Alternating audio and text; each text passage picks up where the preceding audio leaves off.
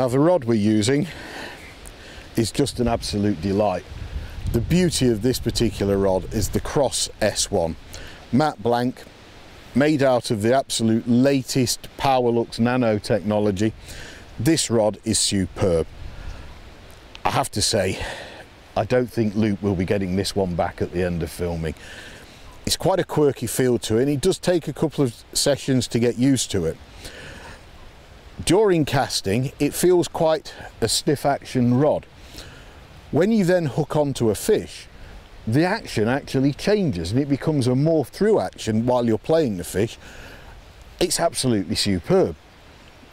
Somehow the guys, when they were developing this, they call it a through action fast recovery taper, but they've kind of got the blend of a modern fast action rod.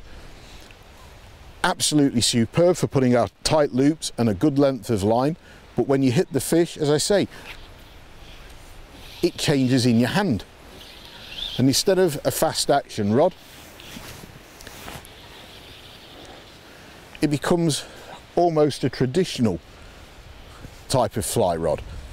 It's an absolute joy to use, absolute joy, because of the extraordinary way that it gives when you're playing a fish. It means you're very unlikely to snap off when you're getting close to the net.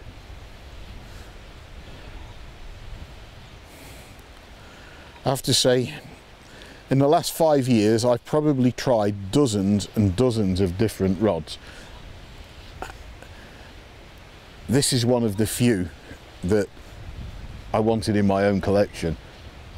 I've been fishing with this one now over the last 2 or 3 weeks, and I think this is the 4th or 5th time out with it. Every time out with this particular rod, I have to say, I enjoy using it more and more each time I get it in my hand.